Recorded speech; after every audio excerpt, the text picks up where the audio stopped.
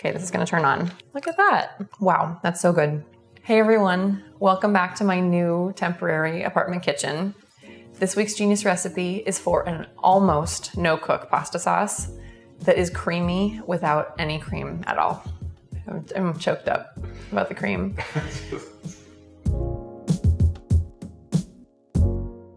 It really is amazing how much creaminess and flavor you can get from this combination of ingredients.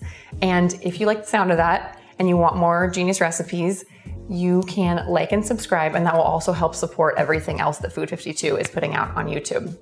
So this recipe comes from Heidi Swanson, who is the cookbook author and photographer behind 101 Cookbooks, one of the original food blogs, as well as the Supernatural series of cookbooks. And she's working on a new one now. This recipe would be a perfect fit for that cookbook because it is so incredibly simple. Heidi actually said on 101 Cookbooks when she posted this recipe back in April that it is one of the sort of biggest impact and lowest effort recipes. Those are my words, not hers. But she said it was the least amount of effort for the most delicious thing. And so, of course, I had to make it. The no-cook part of this recipe, or I should say the almost no-cook part of this recipe, is that you do need to toast a bunch of nuts. But you can do that in the oven very quickly. You could do it on the stovetop if you don't want to heat the oven, or in a lot of cases you can buy already toasted nuts. I have already toasted mine. So normally the first thing you would do after toasting your nuts is combining it with some garlic and throwing it into a mortar and pestle or a trusty Cuisinart like this one that I borrowed from my in-laws. However, you also will need some grated cheese, and I do not have a grater in this temporary kitchen that we're in. So what I did instead is you can also kind of grate this in the Cuisinart. It's not really grating if you don't have the grating attachment, but if you throw it in your Cuisinart, it will turn to kind of a fun, like, rubble, which I learned from my boss, Meryl. Okay, this is gonna turn on.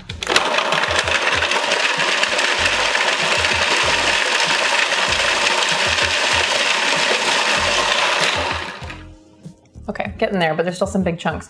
Meryl has a recipe on Food 52 for a farro salad with, I think, roasted mushrooms.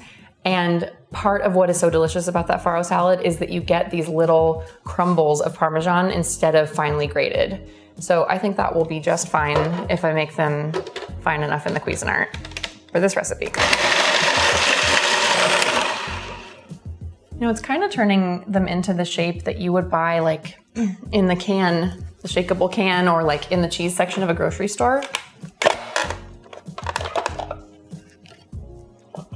Which is also a lovely texture if that's what you're going for.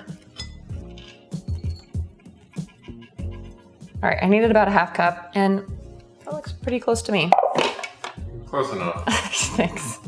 Now I'm gonna make the rest of the pasta sauce.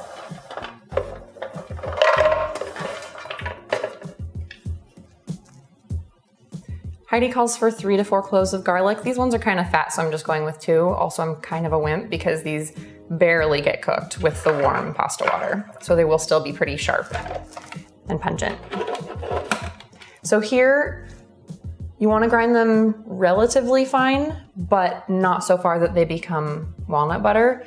And you still want a little bit of chunkiness, kind of like a bolognese or other kind of meat sauce. Ooh, what's going on? Oh, what? Oh. Well, I've made this harder on myself.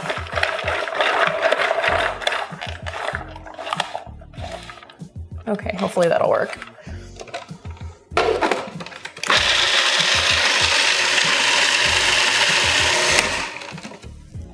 All right, I don't want to take it any further than that. In fact, I might have gone a little bit too far. Sorry, Heidi, but I think it'll still be good. You could use a mortar and pestle. You could use like a mini chopper or a Cuisinart. You could even just finely chop it by hand if you don't have either of those things. I'm gonna have everything ready to go before I drop my pasta because the very last ingredient in the pasta sauce is the starchy pasta water. That is what's going to combine with the walnuts, make it really creamy and thick. And I wanna be able to just go. So I'm gonna juice my lemons, have my cheese ready to go, Heidi calls for a lot of black pepper, which I cannot find in this apartment kitchen. I'm not sure why. There's not a lot of places for it to hide.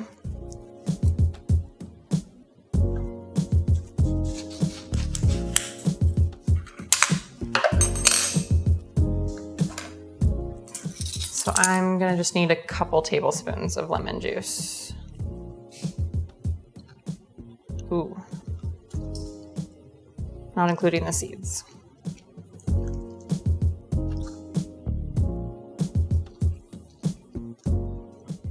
That is everything that I need for my pasta sauce. I just need to get my water heated.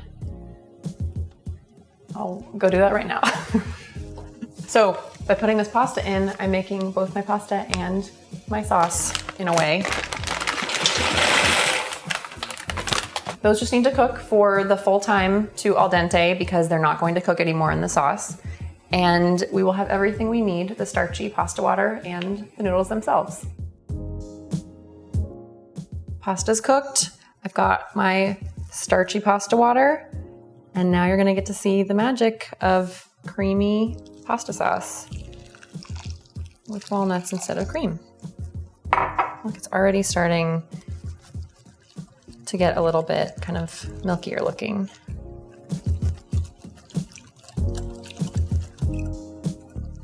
Look at that. And that's just from, I think, the oils in the walnuts releasing and emulsifying with the starchy pasta water. You also want to add half of the cheese here.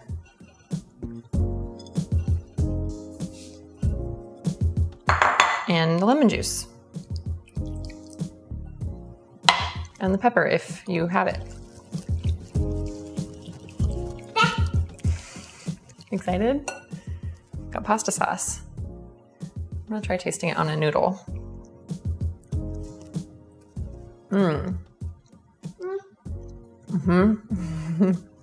Wow, that's so good.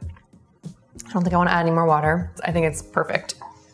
So if you had a bigger bowl than me, you would add your pasta right to the bowl. I do not. So I'm gonna just dump it all back into the pot. And I'm using rigatoni here. Heidi says that you should use a short pasta shape that will have holes and cups and grooves to catch this sauce. So she used something called reginetti, but said like shells would be good, orecchiette would be good, anything that's gonna catch that sauce really nicely.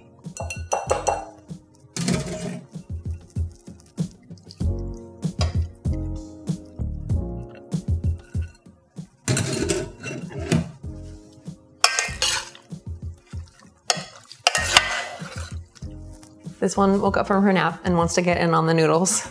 Another thing that I really loved about this recipe when I saw it on Heidi's blog was that not only is it this great recipe that is fast and will get me out of the pasta ruts that I am in, but she also has all these different ideas for ways that you can riff on it. So using other nuts, throwing other vegetables in at the last minute so that you don't have to think of a side. What to do with the leftovers. So I've made her idea for a pasta and bean stew the next day. So taking the leftover dressed pasta and adding beans and stock. You want a noodle? Are you in it for the noodles? Here, I'm gonna let one cool. Let's blow on it. Thank you. Good job, good blowing. Got it? Got it? Is it good? Can I have some too? No. Good. Here it is on a plate. Heidi suggests garnishes like more cheese, crispy breadcrumbs, thyme or other herbs, other things you want to sprinkle on top. Again, because we don't have a grater, This is what I've been doing with parm lately, just using a fork, which I didn't want to do for the full half cup in the recipe, but this has been really fun and handy when I don't want to bust out the Cuisinart. You can put lemon zest on it too. You can do all kinds of things to doctor it. The thing I love about this recipe is that, yes, it's got the comforts of having sort of a cream sauce, but it's not something that you would just want to eat in the depths of cold winter when you're craving creamy comfort food. It's very fresh and bright tasting because of the lemon and the garlic and the nuts. So you could really eat this anytime you're around and be very happy. Unless what you had in mind was just a straight plain noodle. But we don't have that problem, do we? I loved Heidi's idea for putting leftovers to good use. The like nutty garlicky pasta then the next day can become a bean stew by just adding some cooked beans and some good stock, maybe some chopped kale or other vegetables. I would really love to know all the ways that you would riff on this idea, both in cooking this recipe or in the things that you would do with the leftovers. I know that you will have great ideas because you always do. We have a bit of news. We're going to be switching from weekly to every other week with Genius videos after this one. And that's so that I can focus on some exciting new projects. So stay tuned. In a few weeks, we will have some exciting news for you. And in the meantime, on those in-between weeks, you'll be getting to hear from the other geniuses at Food 52. And I'm really excited to see what they do. Thanks so much. I will see you in 2 weeks.